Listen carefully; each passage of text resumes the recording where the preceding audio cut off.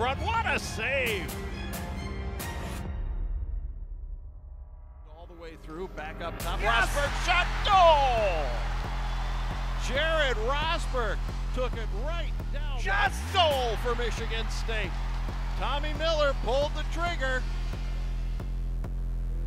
Took the shot, save made by DeRitter. Behind the net, centering pass to Hirose in the slot. Takes the shot, goal for Michigan State. The Spartans take their first lead of the game. It was around the cross ice for Hirose. Steps into the slot, back to the base of the circle. Shot, goal for Michigan State.